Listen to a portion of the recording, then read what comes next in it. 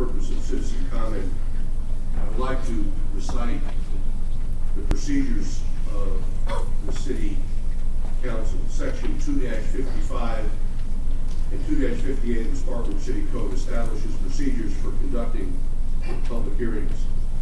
Those procedures provide that, number one, citizens may be entitled to speak during the public hearing without prior notification to the clerk or to the city, and shall limit their remarks to 10 minutes. In matters before council, when council determines it is considering opposing positions, council shall limit each position to a presentation of 20 minutes. In the event a public hearing matter attracts multiple individuals who wish to comment, City Council may extend the time period for comment. And number two, each person addressing the council shall speak from the microphone, shall give their name and address for the records, and all remarks shall be addressed to the council as a body and not to any member thereof. No person other than the council and the person having the floor shall be permitted to enter into any discussion either directly or through a member of council. So I would like to open this public hearing for the purpose of citizen comment using these rules as our guideline. I would like to start out by asking, is there anyone who would like to speak in favor of this annexation?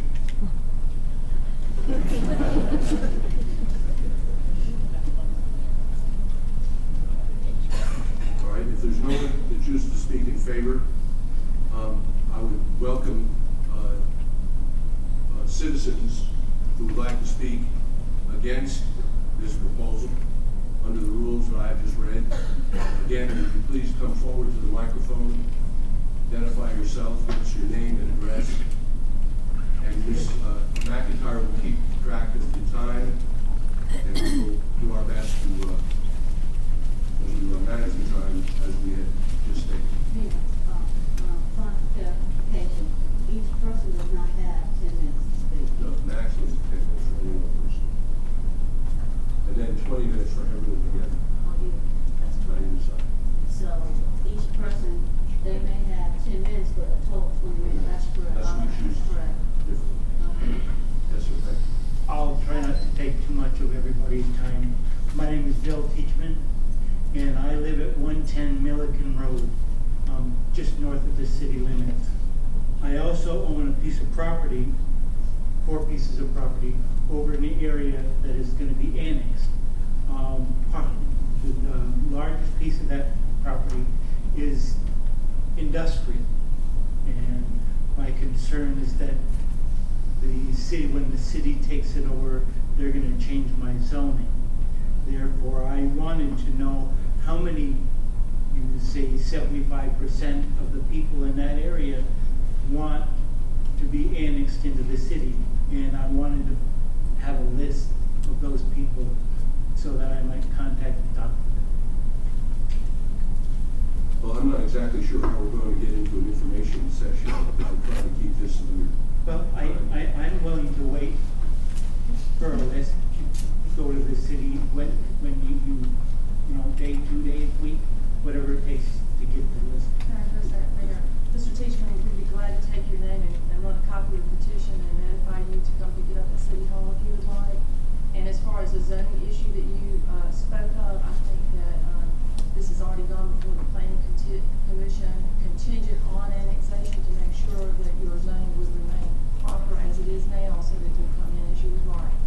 So I have your name down, Mr. Teachman, and we will run a copy of the petition for you. Thank you very much. You're welcome. Thank you. Jeremy Sands, 2 Dublin Court in Shannon Forest. I'd just like to offer a quick 2 cents on the big picture, because I think the big picture frequently gets lost in affairs like this.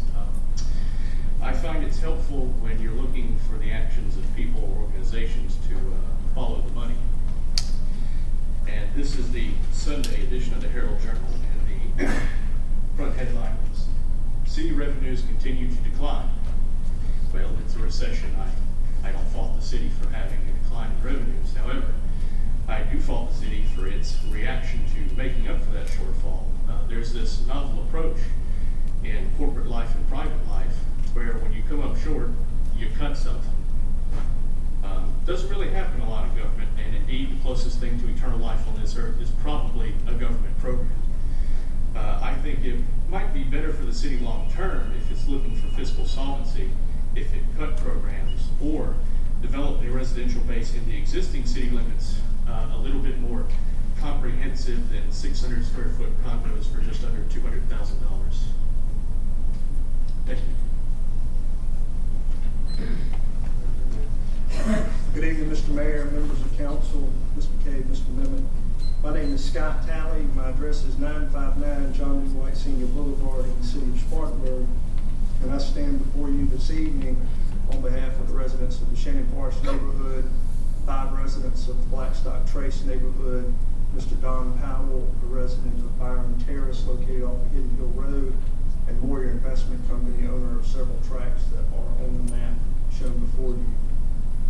I'd like to begin with a little bit of history that led to the city sewer lines being expanded into the area that's before you this evening. And it goes back to an actual court case in the early 80s. And as a result of that court case, an order came down from Judge Paul Moore stating that for the city to expand its lines, it had to do so based upon an agreement with the Spartanburg Sanitary Sewer District. That agreement was reduced to writing July 22nd, 1983. A major part of that agreement, and I believe Ms. McCabe has a copy of this, states that the city may allow property owners desiring sewer service to voluntarily sign an agreement authorizing annexation of their property to the city limits when feasible.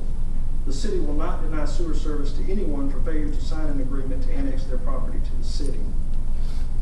Mr. Mayor, members of council, I would submit to you that many of the agreements, if not all of the agreements in the Shannon Forest subdivision in particular, are violative of that provision. In 1985, February 13, 1985, the city and the sewer district entered into a policy statement confirming the position that was set forth in the July 1983 agreement. And in summary, one of the provisions of that was that the city cannot require annexation as a condition of service. I submit to you, and evidence would show that that provision has been violated as well. There are several other issues that I think are before you that make your petition flawed in this instance. And I don't want to get into a lot of detail because I know we have other folks that are willing to speak, but I'd just like to point out a few of those instances to the council. One is Moyer Investment Corporation, located off Dudley Road. If you look at, and I believe Ms. Monroe pointed just outside the city limits. Thank you. That is the blue area shown right here. All of those parcels are owned by Moyer Investment Corporation. The annexation sewer agreement that is in place stipulates that the petition before you must be signed by 2 individuals, if not signed by Representative Moyer Investment Corporation itself. The city attorney, Ms. McCabe, has signed the petition before you tonight. I do not believe that is correct. That petition should be signed by Gene Adams and Jim Long.